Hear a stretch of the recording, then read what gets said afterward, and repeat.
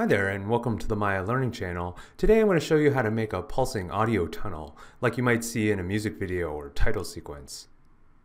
This is a pretty straightforward effect to set up in MASH, so let's go ahead and get started. So I'll begin by creating a default cube, then switch to the MASH workspace. Now I'll click up here to create a MASH network.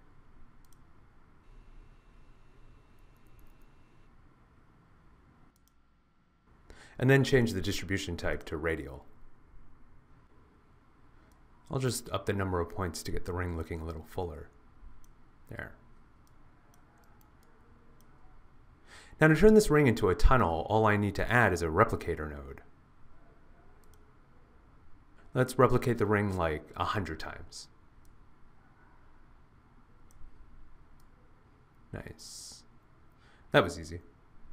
So now with the replicator, I can do all sorts of funky things like offset or rotate the rings.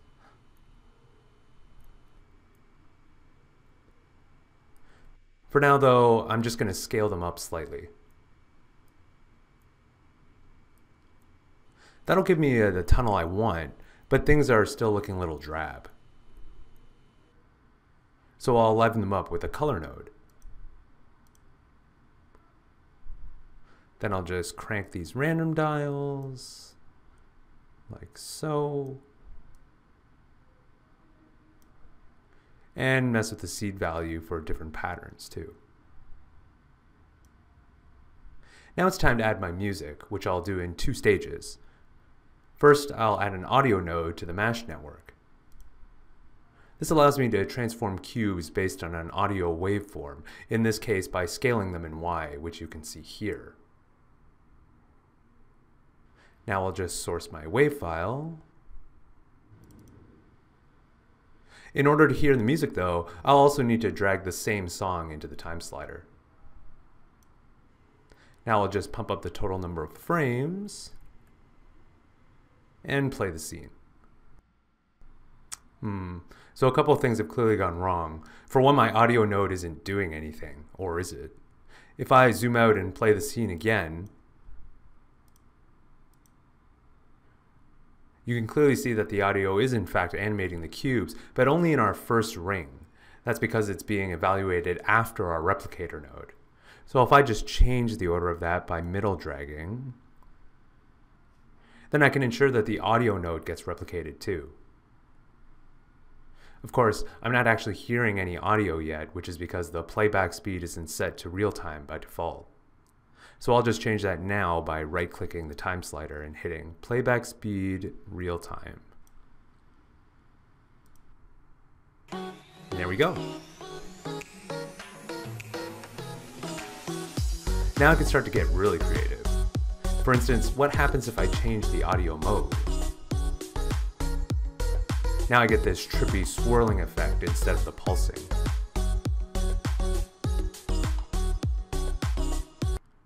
This is already pretty cool, but let's go even further with some secondary animations. So down here in the replicator's pattern section, there are controls to animate specific sections of the tunnel. Right now the pattern is set to every second row, so watch what happens if I rotate them. Not bad, eh?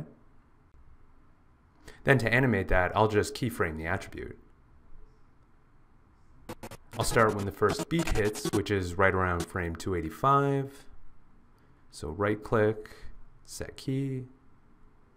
Then I'll just scrub to the end and set it to something really big, like, I don't know, 2800. Set key. There. Okay, not bad, but I could exaggerate it even more. What if I tried scaling them too? Ooh, I like that. So let's animate that too. First I'll set a keyframe, maybe here. Then I'll start it at the first beat, just like the rotation. So zero that out and set key. Okay, now that looks pretty cool. Although, if I'm being really nitpicky, the pulsing isn't really uniform over the entire song. It seems to be accelerating quite a bit. To get a better look at why, I'm going to click the select button to select the node, which shows us the problem right here in the graph editor. Notice how the curve slopes up gradually? That's why the animation is accelerating. So to fix that, I'll just select all the points, and then click the linear tangent button to straighten them out. Now if I go back and play again, the pulsing remains consistent. You know what else would be kind of cool? If the colors strobe to the music. So before filming this video, I mapped out the tempo of the song and found that each beat is roughly 15 frames. So with that information, I can just go to the color node and set the random seed to equals frame over 15. Now I'll just rewind.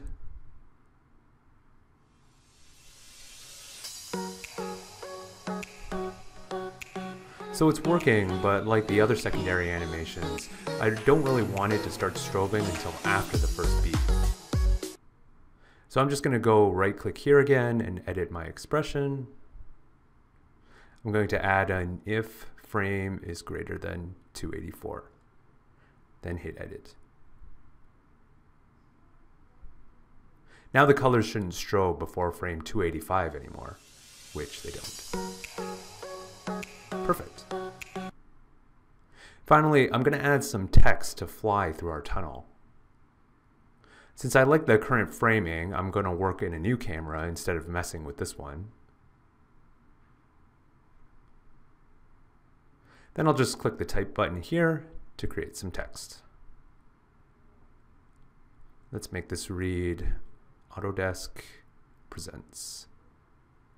And I'll just center it and scale it down so it fits.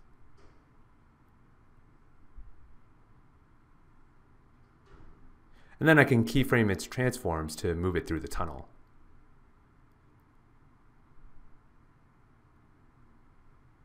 So right click, set key.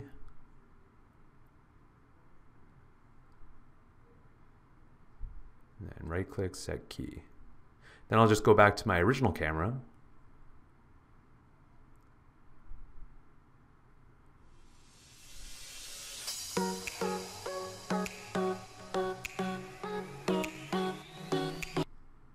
That looks okay, I guess, but I could probably do a little more with it. Let's add a transform node. I can use this to translate, rotate, or scale the entire network. So here's a rotation, or a little less. Here's a translate.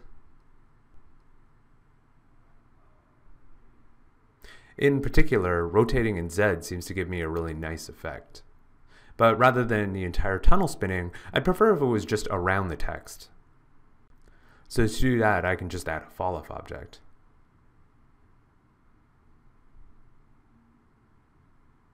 Now if I scale this up a bit, you can clearly see that only the cubes inside the fall-off area spin around.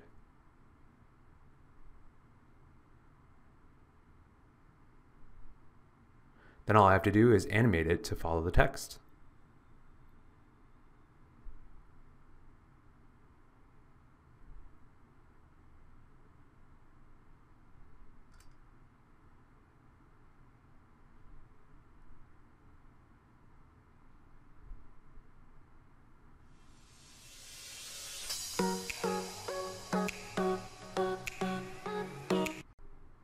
There, that looks pretty good, if a bit too uniform.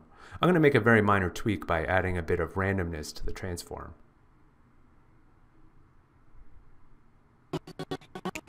There, now that really pops.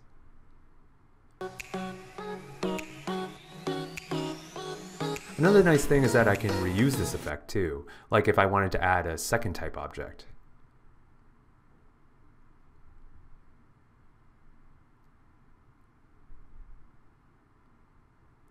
So I'll just add mesh, maybe change the font on this one,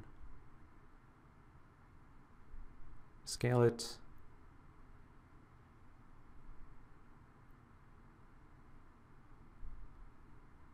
and then keyframe it just like before.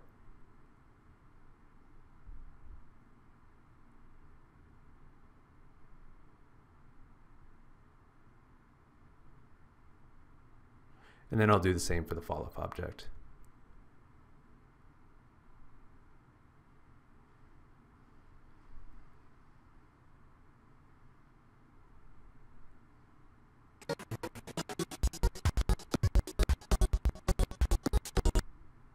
Great. So all that's left now is to render everything out in Arnold. For the text, I just need to switch their shaders to an Arnold-friendly one.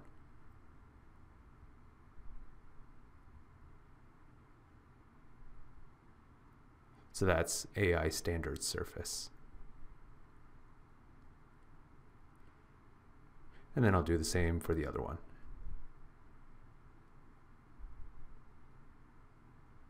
When it comes to the color node, I'll need to take a few simple steps.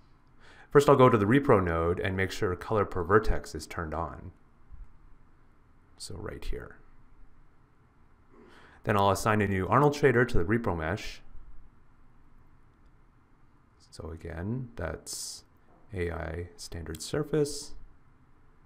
It causes the color to vanish for now, but don't worry about that. Instead, I'll bump up the emission value so that the cubes emit light. I can check that out by rendering a single frame.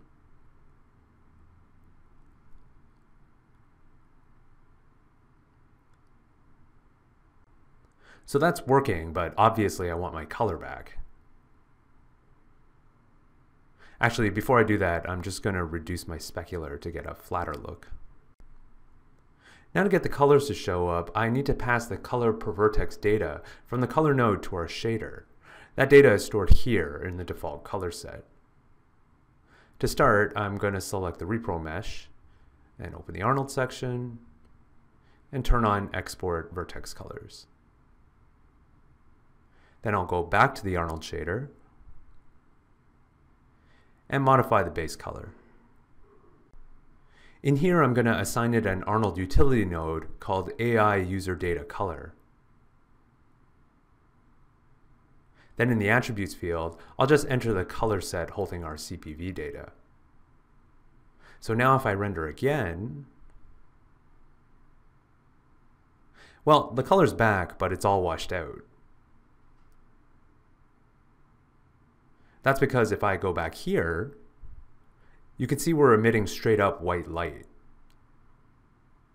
I'd really prefer to emit colored light, so let me try something here. I'm going to open up the node editor, which is one of Maya's most powerful tools. By clicking this button here, I can see all the nodes that make the tunnel what it currently is.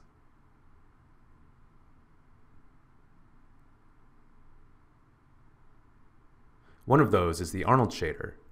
So clicking the same button, I can see everything that makes up the Arnold shader. In particular, notice the AI user data color. Remember this guy? If I expand it, and what it's connected to, then I can literally see it feeding CPV data to the Arnold shader. Right now it's only doing that for the base color, but if I were to drag this value here, then I can actually connect it to the emission color too. Now if I render again, much more vibrant. And finally, to render the animation, I just need to go to the render settings, switch from single to multi-frame rendering, set a frame range, then go to the rendering menu set and hit render, render sequence. And once everything's done outputting, this is what you should get.